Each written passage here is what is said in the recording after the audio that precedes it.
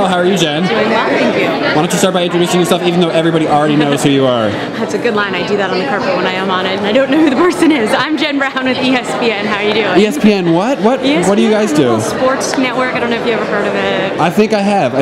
And I know, well, while we're talking about sports networks, and you guys are a big one, let's go down to the small ones, the blogs. They love to blast ESPN, probably because you're just the big dog. How does that make you feel? You know what? It creates a healthy competition. I think it's important to keep everybody in check. I mean, kind of keep it above the belt, I think, is kind of important. But, it's fair competition. Everybody out there is having fun. And, we just try to do our best reporting the best sports for our fans. Below the belt, though, that's what gets the clicks, right, on the web? That's right. You want to keep it above the belt. Keep it above the belt with Jenn Brown. Okay. So what sports blogs do you read? Well, I like Sports by Brooks. Let's see, ESPN, obviously, and then all of our analysts, Matthew Berry for fantasy football. That doesn't count. They're not bloggers. Come on. That's part of the reason people get mad at y'all.